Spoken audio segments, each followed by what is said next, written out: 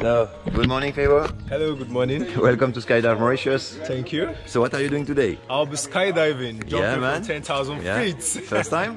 First time. Me too. Excellent. We'll play in the sky. So, exciting to do this jump? Very excited to do it. I can't wait. Bro. On the way. See you in the sky. A little backstory. So I and my friend were visiting Mauritius and we decided that we were going to skydive. Now, the day we were supposed to skydive, the weather was pretty bad, so we had to reschedule.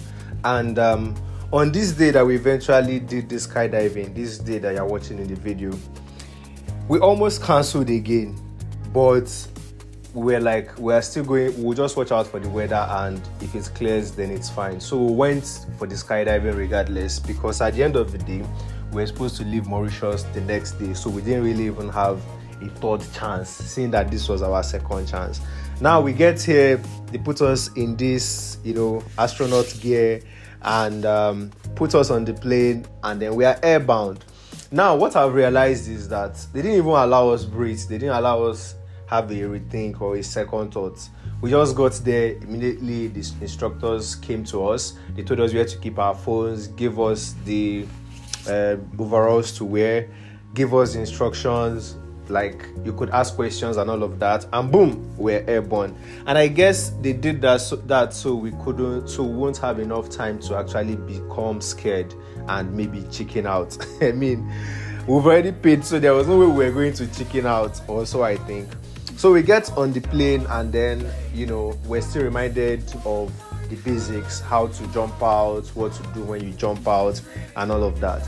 But in the middle of this, I became scared. I was just thinking that, what exactly am I doing? For the first time, I'm on a plane, and I am not going to come out after the plane has landed. I'm going to jump out mid-flight.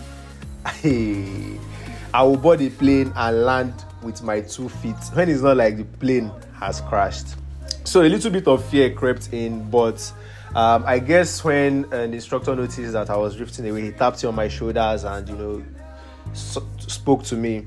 Then also, aside from flying in this chopper to actually get to the point where we get to jump off, it was also sort of a good experience, because as you can see, the view from here is crazy. You can see the Mediterranean Sea, you can see the landscape, the clouds. It was sort of a mini air tour also on its own, you get.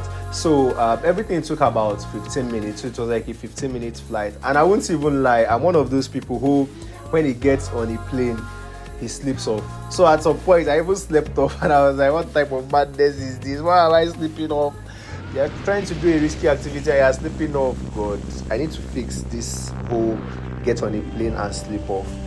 So at this point, we decided that it was time to jump off, and then we jumped off the plane. Woo! At some point, I tried to smile, and this sort of cold air that crept into my esophagus, I had to shut my mouth really quick. We did a free fall for about 30 seconds, and afterwards, the parachute was activated. But trust me, this 30 seconds was the actual fun. That falling without any limitations for 30 seconds, not 3 seconds, for 30 seconds. We are still falling. This is still part of the 30 seconds. It feels like an eternity, and it was so much fun but scary.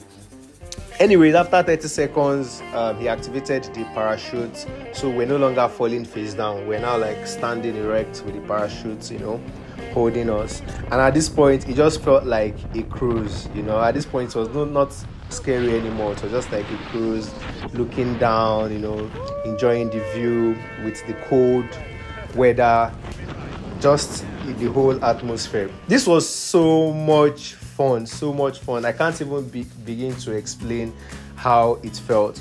Not just because it is one activity that all my life it has always felt like something others are doing that I can never do, but also because it turned out to actually be fun. It went well, and at this point the risk of dying was no longer existent. So it was like, hey, victorious, what everybody is scared of doing, I have done it, and I've done it well.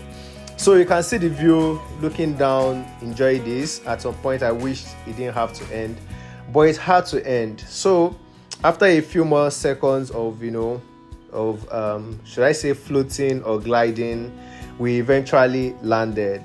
To my friend who was actually waiting for me, they had gone out of the plane like a few seconds before I did, so they landed before I did.